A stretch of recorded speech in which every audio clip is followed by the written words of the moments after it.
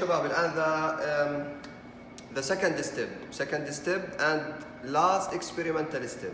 Theoretically there are 3 steps, but experimentally this is the last step. Why? I'll explain why.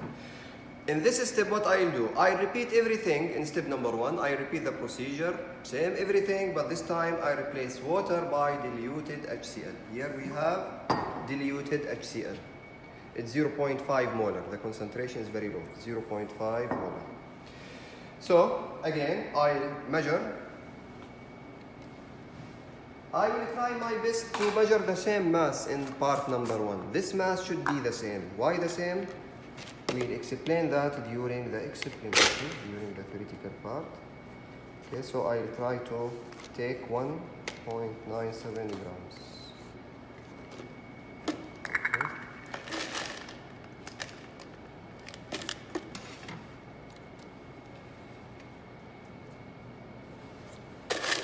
I think we need one more, or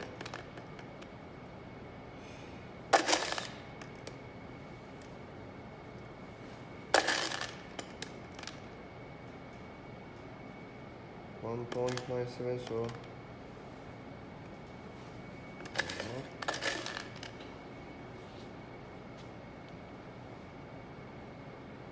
okay.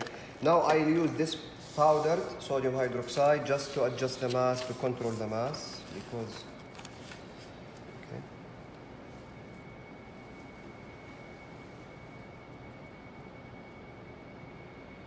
Yes, little bit more.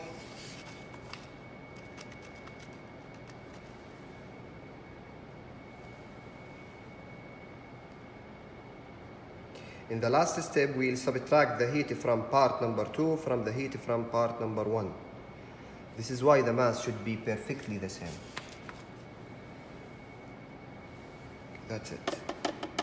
Yalla, take it and record it, just few seconds. Yeah, it's 1.97 or 1.98. I take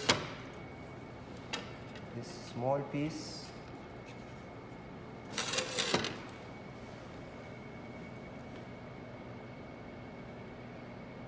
It's 1.977. The third decimal place is not important.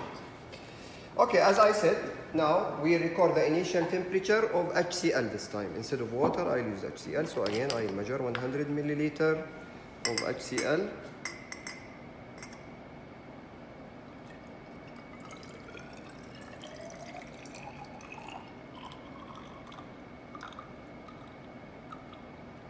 Yeah, it's 100 milliliter. Okay. Initial temperature again, I'll close calorimeter. And I record the initial temperature.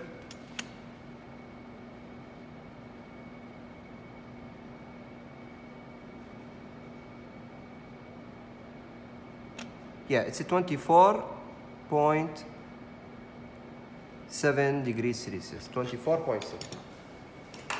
Again, I'll drop sodium hydroxide inside calorimeter, and I repeat the previous procedure. Immediately I'll close it to trap the heat inside it. Okay. And we repeat everything. I'll try to close it by my finger. And every 30 seconds we'll take the temperature. This process is a chemical process. The first process was physical, it's just dissolving solute with solvent, while here a chemical reaction will take place inside the calorimeter because we added sodium hydroxide and diluted HCl. HCl is an acid, sodium hydroxide is a base, so they react with each other, and any base reaction, by the way, any acid-base reaction is exothermic process. What do you expect? The difference in temperature of this part will be higher or lower than the previous part?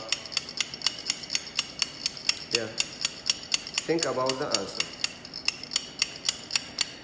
Now we'll check by our experimentally, we'll check that. But I want you to think now whether the temperature or the difference in temperature will be higher or lower. Okay.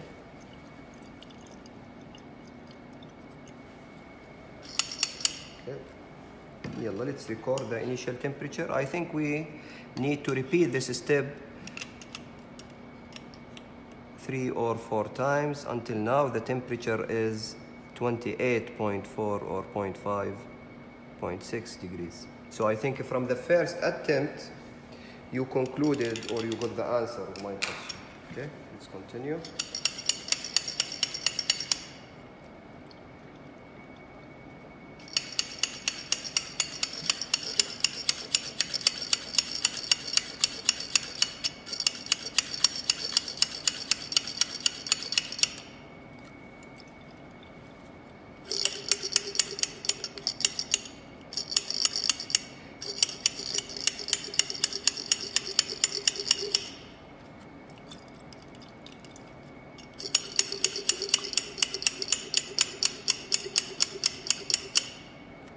Okay, let's check now.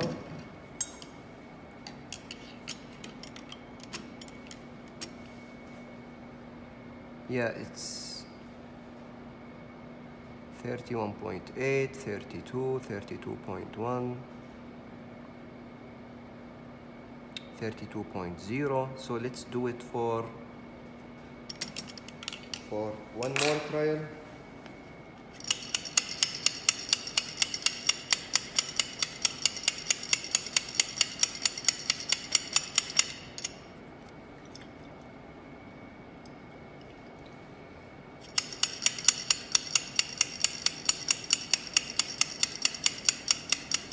يلا مشوا لنا اياها يا شباب، نكب شوي.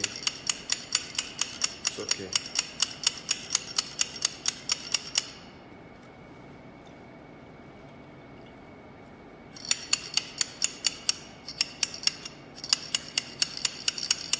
I'll check the temperature now.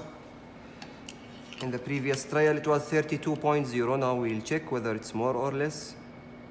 Yeah, it's 33.3, 0.4, 0.5. So we didn't reach the maximum temperature yet. So we'll continue.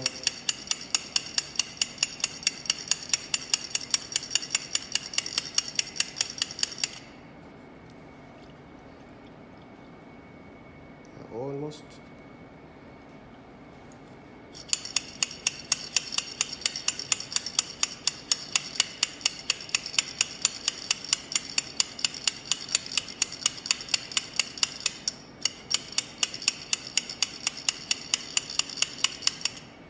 Okay, take it now.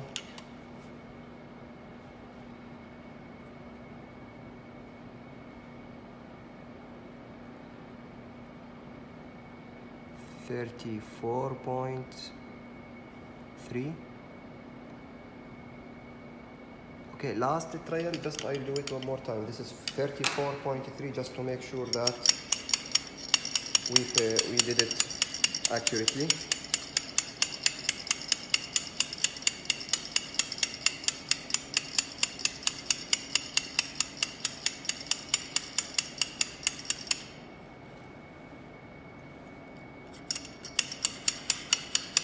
Yeah, this is the last time.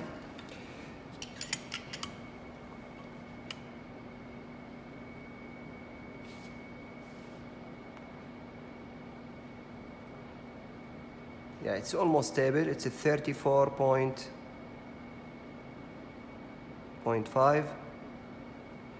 Yeah, take it and record it. That's it. This is the final temperature. It's 34.5 degrees Celsius. So in short, what we did, we performed 2 steps.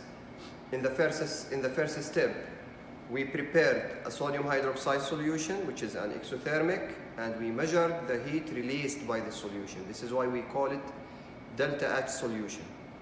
In the second step, we carried out a reaction between acid and base, sodium hydroxide and HCl diluted solution. They reacted with each other to release heat. This heat is called delta H reaction. When we subtract now delta H reaction minus delta H solution, we will get delta H neutralization. Why? We'll explain all details regarding this point, inshallah, in the class. Thank you very much.